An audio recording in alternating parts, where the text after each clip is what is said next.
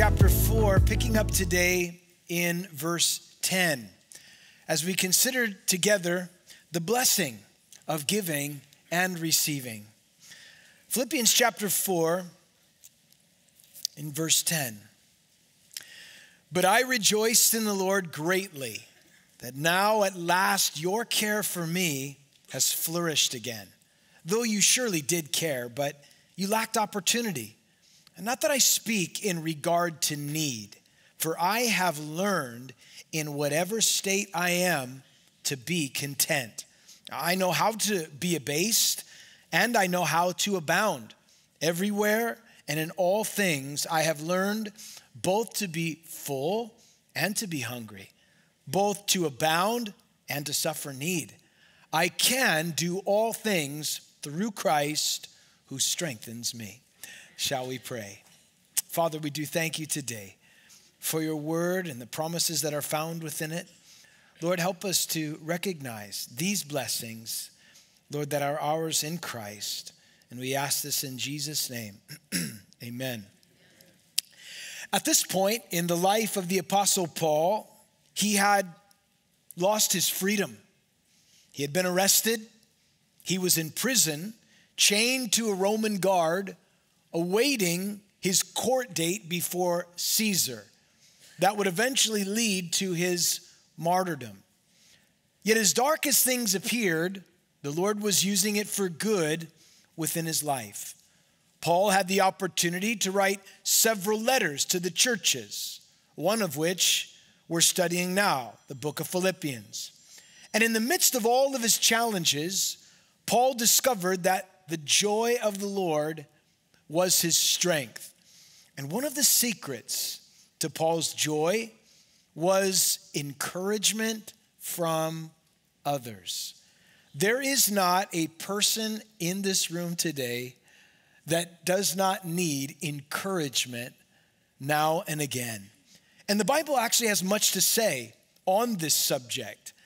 And Paul felt extremely encouraged. In fact, he even says here that he greatly rejoiced through the support of the congregation in their financial partnership.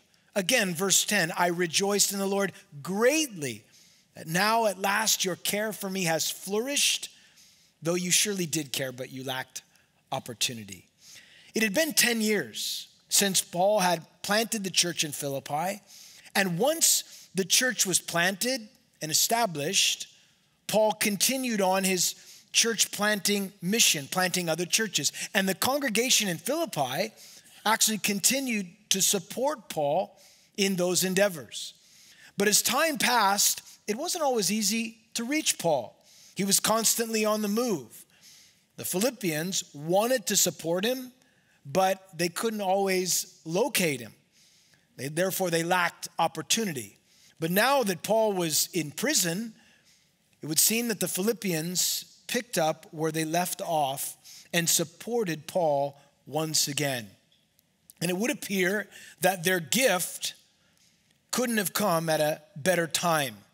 Paul knew that the church was concerned about him, that they cared for him, and their financial support was actually a tangible sign to him of their sacrificial love.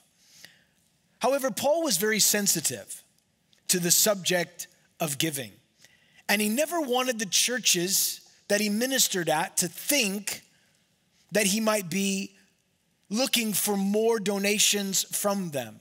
And therefore, he makes it very clear in the next verse what his intentions were. If you look at verse 11, he says, not that I speak in regard to need, because I have learned in whatever state I am to be content.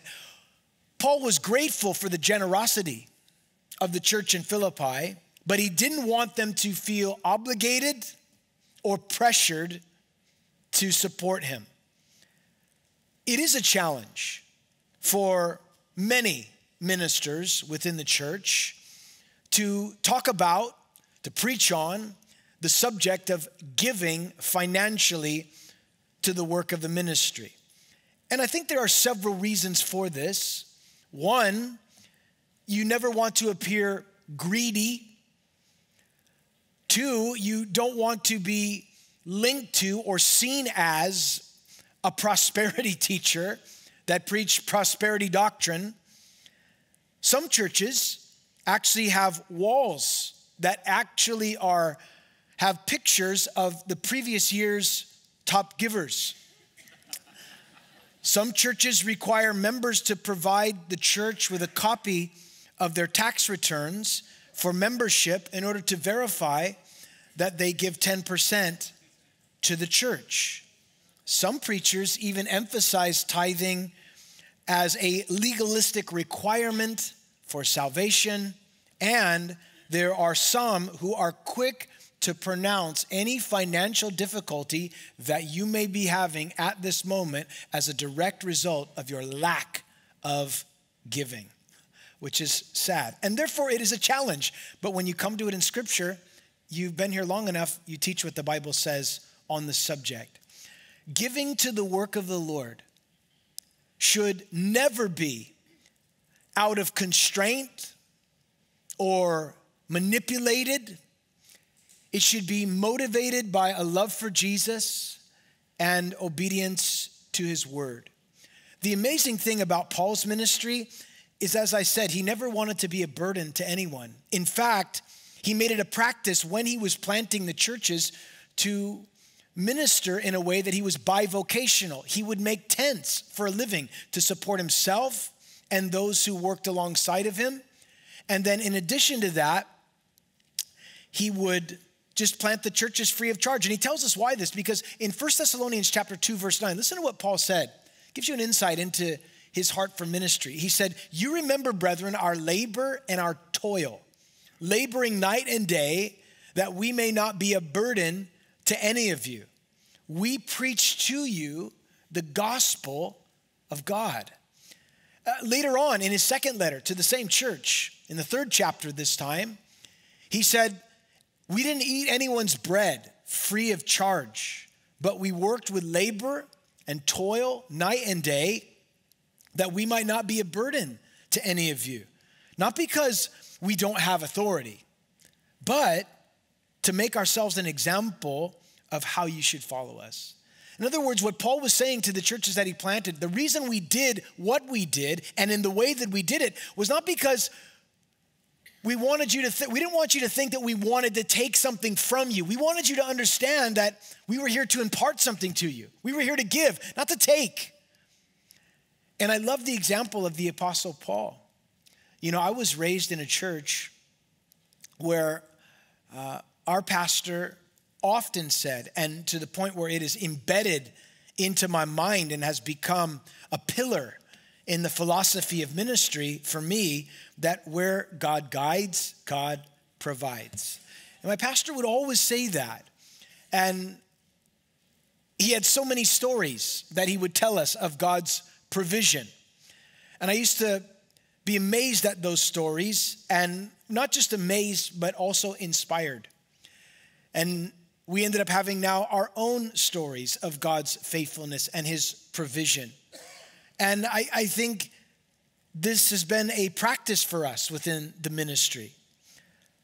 Paul was grateful for the gift, but he also wanted the Philippians to know that he had learned a valuable lesson in the area of contentment. That's why in verse 13, notice Paul said this, I have, notice this word, underscore it, learned.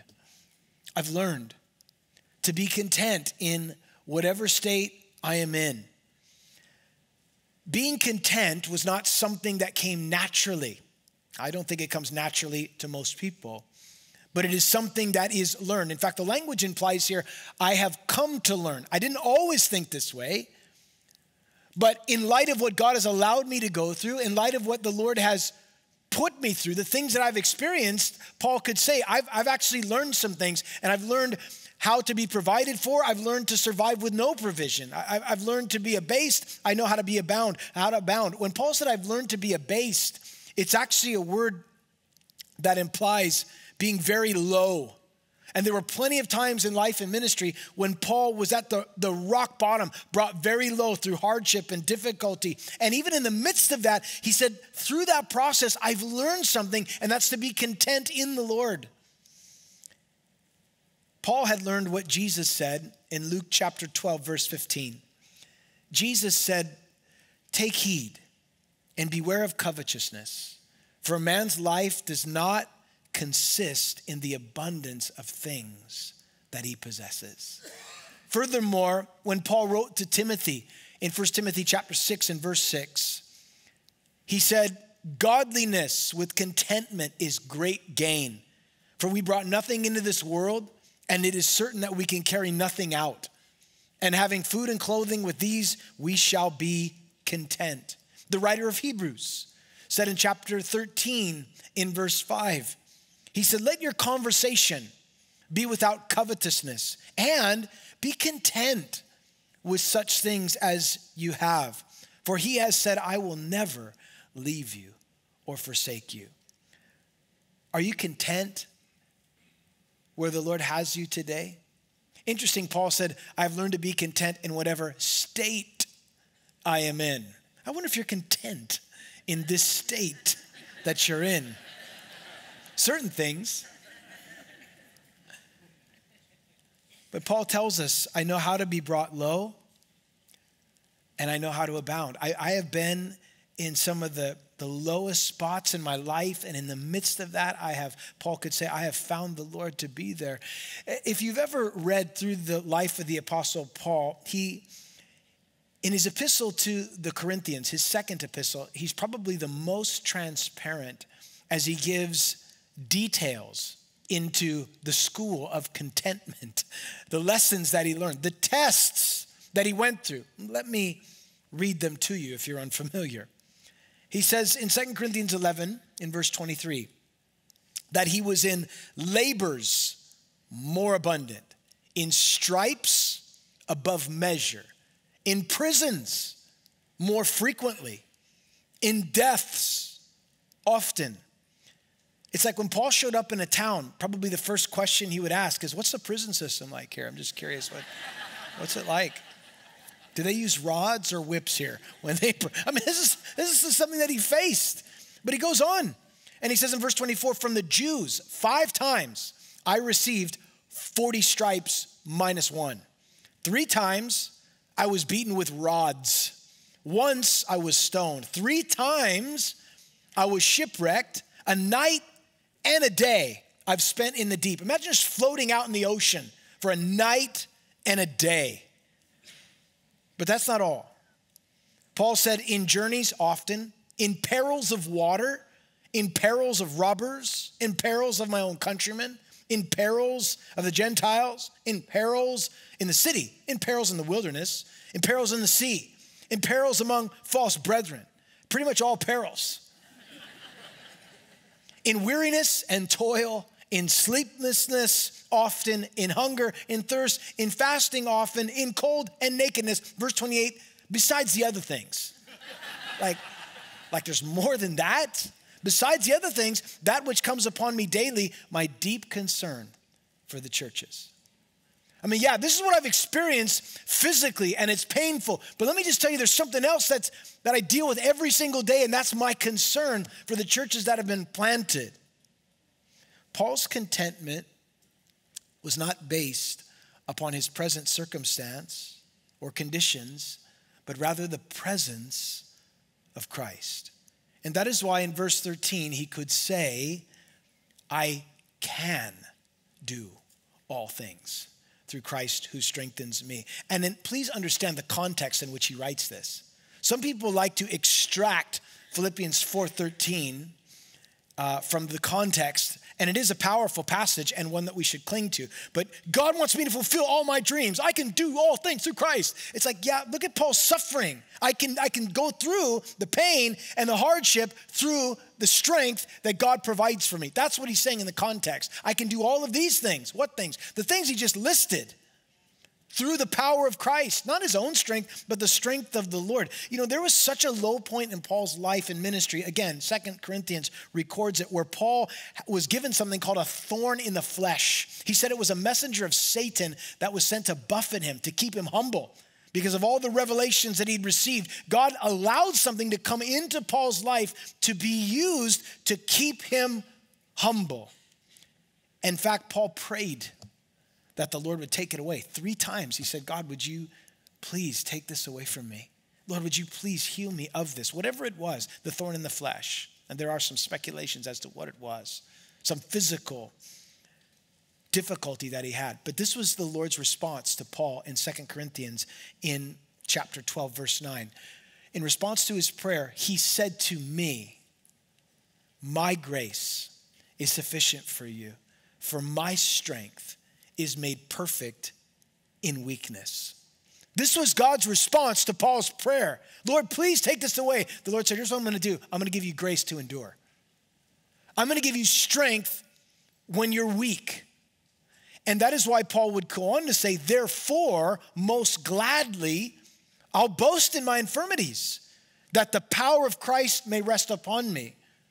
It's when Paul was at his weakest moment, when he felt like he couldn't go any further, it was then that God's strength upheld him and God's grace was sufficient to sustain him. Maybe you're in such a place today.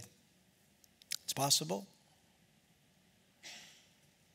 Where your strength has run out, but God's strength never runs out. You feel the sense of weakness and inability, and yet God's grace is tangible, sustaining, upholding us. It's interesting, when the nation of Israel was going through the wilderness, there was a record that talks about that the Lord bore them up on eagle's wings. Meaning when they couldn't go further, the Lord carried them. And maybe that's where you are today. And God's grace is sufficient for you.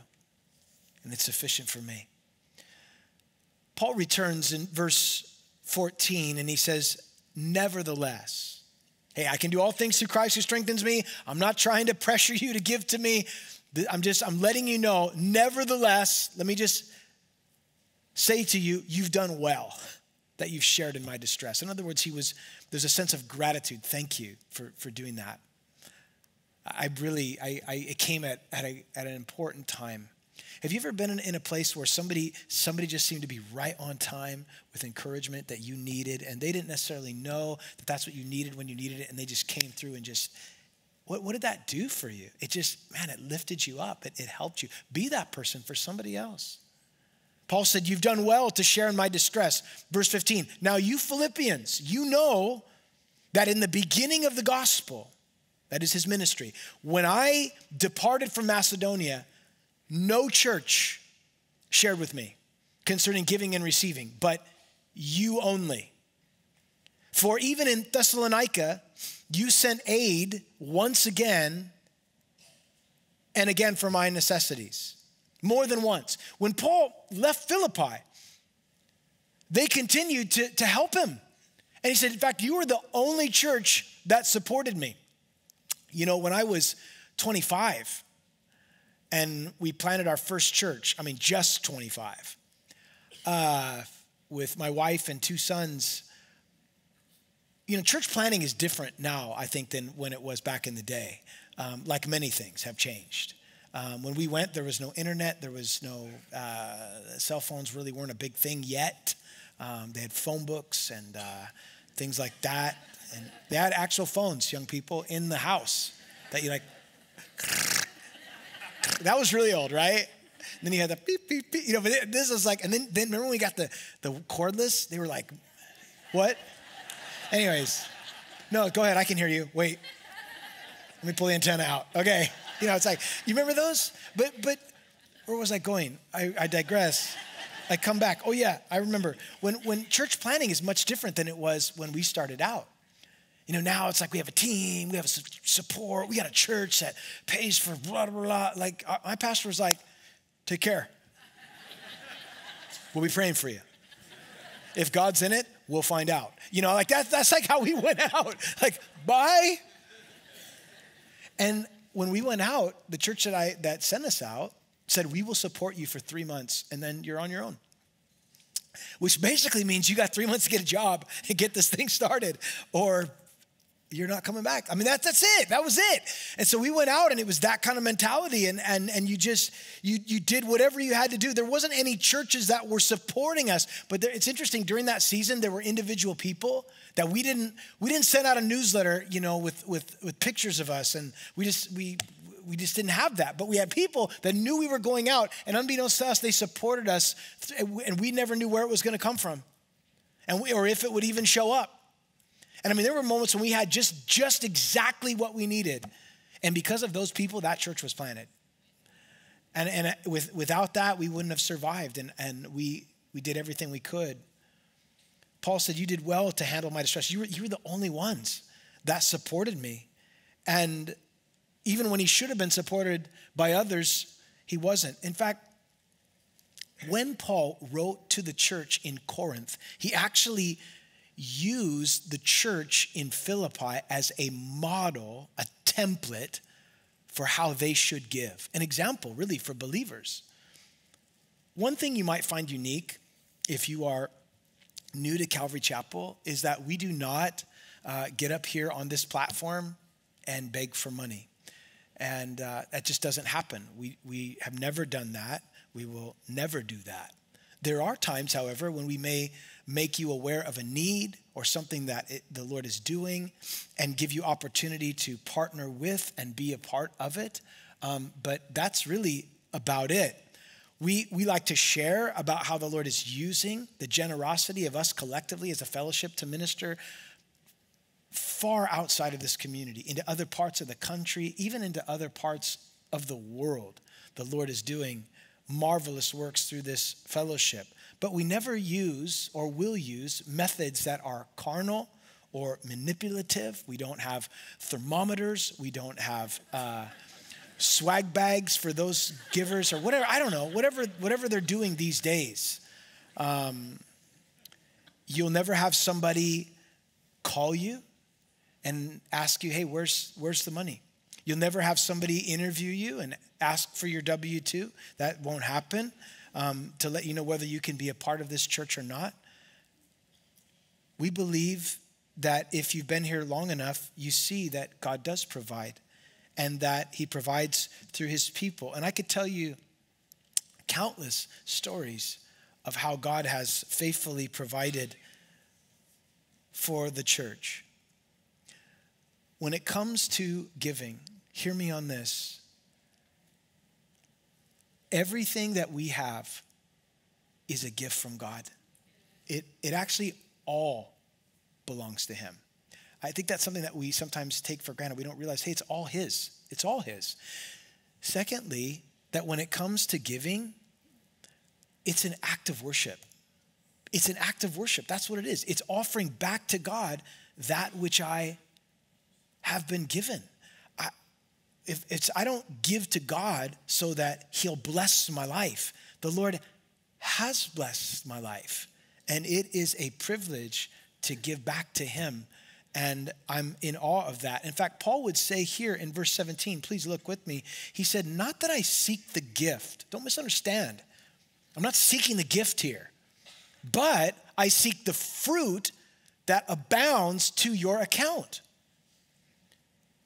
Paul said, we don't seek the gift, we seek the fruit that's coming to you. Anything that is given to the Lord, anything that we give to the Lord, you give to the Lord, I give to the Lord. There's not going to be a plaque that says, check it out, look what he gave, because that'd be the only reward you get. We're not going to parade you up here and say, ladies and gentlemen, let's give it up. Best giver right here. Let's go. Come on, everybody. In fact, let's stand and no one's going to do that. Rather, we receive our rewards when we get to heaven. And listen, when we give faithfully unto the Lord, you're not going to get to heaven one day and be walking around there thinking, you know what? If I wouldn't have given to that church, I could have got that new barbecue from Home Depot. It would have been the one with the smoker. I mean, I just think, what a waste. No, you're not even going to be thinking about that. It's not going to be a thought in your mind. We can't take it with us, folks, but we can send it ahead. If we are being blessed spiritually, then we support the ministry. If you are not being fed, listen to me, if you're not being fed spiritually, if you are not being taken care of spiritually, and you don't feel good about giving, then don't. But find somewhere where you can and support some work and some ministry. Why? Because it's fruit to your account. There's something attached to it. No one is coercing or whatever. You want to do it as unto the Lord. That is the goal. It's an act of worship. Paul uses the church in Philippi as an example, a great model. In fact, for a moment, I want you to see this. Turn to 2 Corinthians chapter 8. Would you? Just a few pages back to the left. 2 Corinthians chapter 8. And let me draw your attention to the first verse. The best commentary on the Bible, by the way, is the Bible, if you didn't know that. And here we find 2 Corinthians chapter 8, verse 1. Look at Paul as he cites these folks as an example. He said, "Brethren, we make known to you the grace of God bestowed on the churches in Macedonia," that would be Philippi, "that in great trial of affliction, the abundance of their joy and their deep poverty abounded in the riches of their liberality. For I bear witness that according to their ability, yes, and even beyond their ability, they were freely willing and implored us with much urgency that we would receive the gift and the fellowship of the ministering to the saints. And not only as we had hoped, but they first gave themselves to the Lord and then to us by the will of God." Paul draws the attention of the Corinthians in the north to the example of their brothers in the south, the churches of Berea, Thessalonica, Philippi, and what they were doing. And to observe their example of how they gave generously. And there's a few things that he points out concerning these churches that I think are a good model for us. First of all, they gave in the midst of difficulty. That is what Paul said, in great trial of affliction. In other words, they were going through it. They were experiencing hardship themselves, but they didn't let that stop them from being a blessing to others. He points this out, even in the midst of their trials, in their own poverty, he said. There was a tremendous testimony as they gave what they could. I don't know if you've observed this or not, but I have seen over the years that some of the most generous people that I have ever met are not those who are flourishing monetarily. They just are generous and give. Many times it's those who don't have a lot give the most. I don't know why that is, but it is something that I have observed. When Jesus was with his disciples one day in the temple area, they were observing the gifts that people were bringing. And there were those that would bring a band and send it before them, and you just hear the wheelbarrow of cha-ching, cha-ching, cha-ching, and everybody would just be, wow, look at that. And they had an entourage of people as they brought in their gifts. But Jesus was not just observing how much people were giving, but rather the way in which they were giving. And there was one person there that Jesus noted. In fact, in Mark chapter 12, verse 43, here's what Jesus says to his disciples concerning one widow woman. He said in verse 43, "I say to you, this poor widow put in more than all those who have given to the treasury, for they put in out of their abundance, but she out of her poverty put in all that she had, her whole livelihood." Most people were looking at the amount. Jesus was looking at the heart, the way in which it was given. And here this poor widow woman gave what she could. And Jesus commended her and said she put in more than everybody else, even though she hadn't, but from the heavens perspective, she had. And she would not lose her reward for doing so. From time to time, people will ask me the question on this subject. I've been asked on radio programs, I've been asked personally in the congregation, what do you think about tithing, John? What do you think about 10%? As the Bible refers to it. What is tithing anyway? Tithe comes from the Old Testament. It refers to a tenth. And in the Old Testament, under the law, the people would give a tithe to the Lord. What most people don't understand is because they don't maybe study the Old Testament thoroughly to understand that it wasn't just 10% under the law. And actually, if you do the math, it was 25%. You're like, whoa, yeah, I just give the tithe, 25%. I mean, this is what they did under the law. This was required for them. But when you come to the New Testament, there is no set amount. God doesn't give us a percentage. You'd be hard pressed to find it. It's not there, in other words. So the question then becomes, well, what does a person give? If we give 10% under the law, what am I supposed to give under grace? I need to ask the Holy Spirit that question. 10% for someone who makes $10,000 a year is a lot. 10% for somebody who makes millions, it really isn't that much. So I have to ask the Lord, if that's what they gave under the law, what am I to give under grace? Here's a good rule of thumb for this. 2 Corinthians 9:7. Make a note of this passage. 2 Corinthians 9:7. This is what it says. Let each man do or give according as he purposes in his heart, not grudgingly or out of necessity, for God loves a cheerful giver. The word actually is hilarious. A hilarious giver. Ask the Lord, what is God saying? What does God want you to do? For us and our family, and again, I don't want to get too much into it, but it just comes out automatically. And I'm not like, oh man, are you serious? We got to do that again. It's the Lord's. Here's what I'm amazed, folks. I'm amazed at how much he lets me keep. I'll say that. Why does he? It's all his anyway. Like, you let me keep that? That's crazy. And so I want to give as I purpose in my heart, and I don't want to do it grudgingly. This might come as a shock to many of you today. I don't know that you'll hear this sermon anywhere, but if you can't give to the Lord cheerfully, you ready for this? You know what I'm going to say. Keep it. Keep it. You're like, so glad you said that. I'm relieved. I love this church. The reason why I say that is if you can't give cheerfully, if you give grudgingly, it doesn't do you any good because God looks on the heart. Rather, give cheerfully to the Lord because he's given you so much just in response. But not only did they give in the midst of difficulty, but I also want you to know they gave willingly. It says here, verse 3, I bear witness that according to their ability, yes, and beyond their ability, they were freely willing.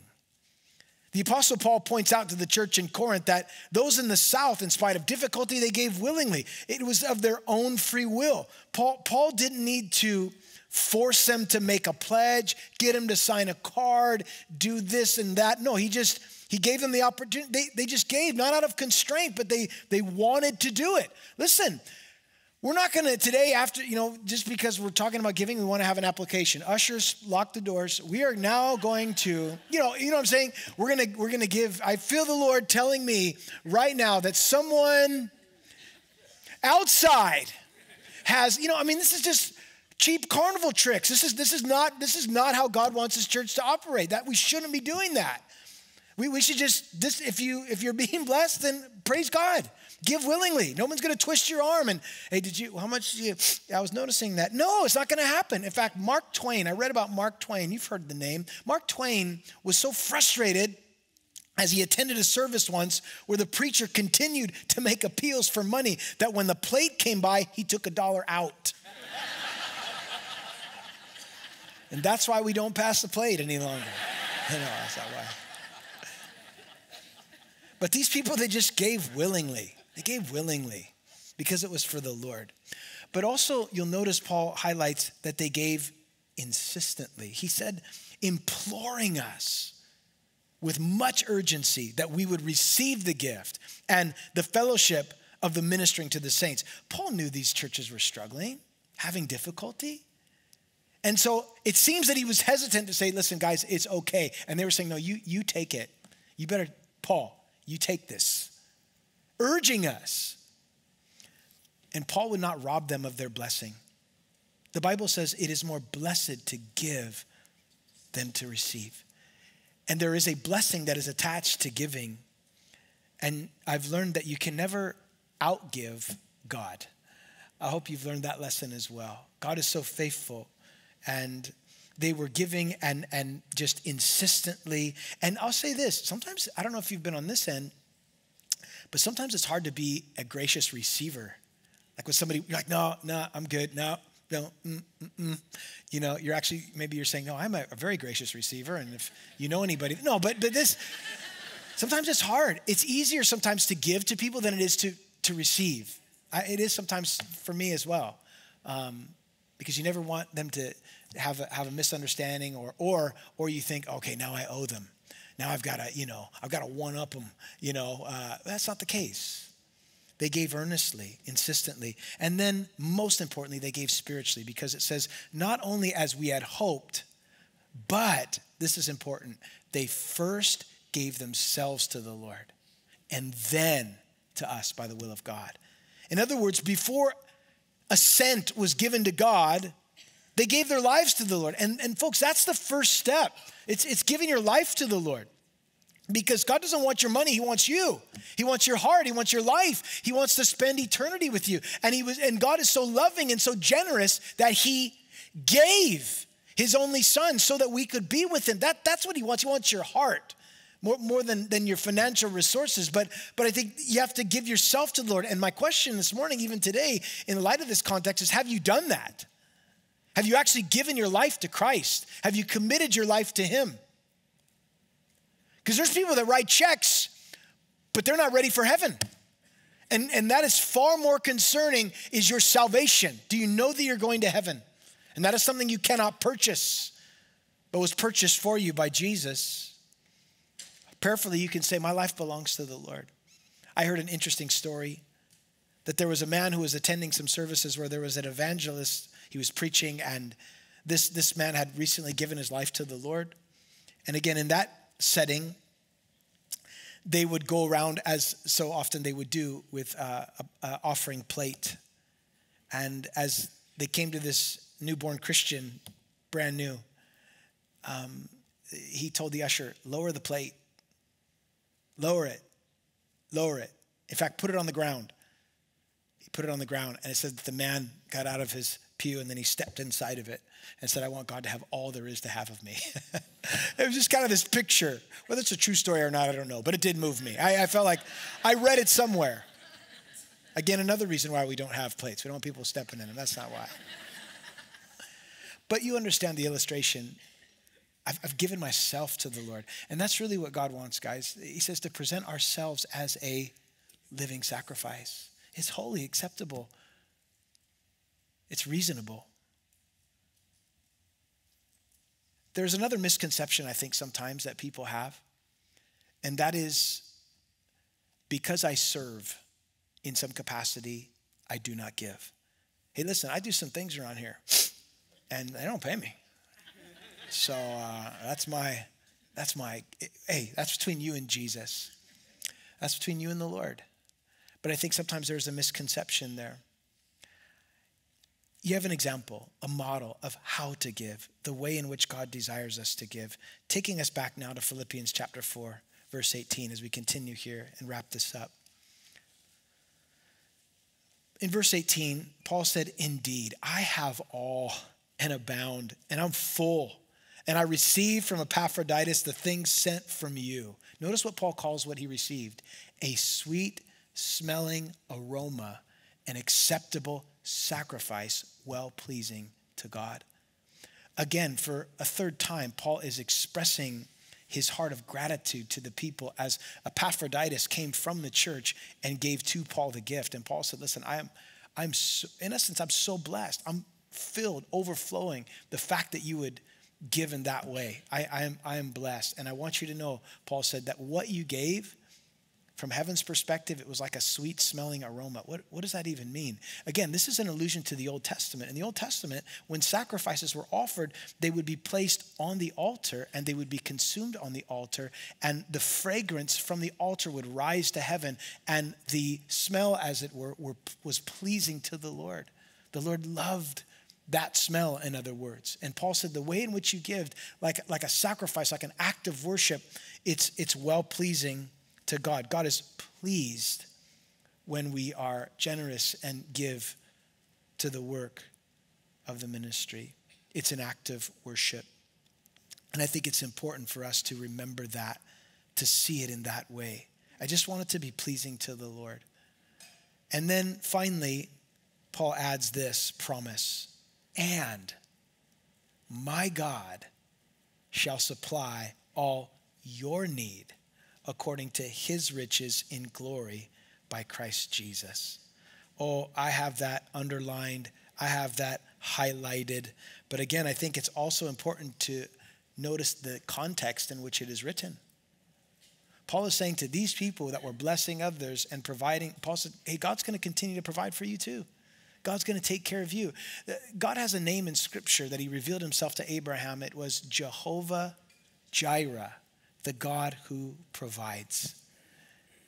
And how many of you today, just in your own heart, you know and you've experienced the faithful provision of God, and you didn't necessarily know where it was going to come from, how it was going to come through, or even if it would.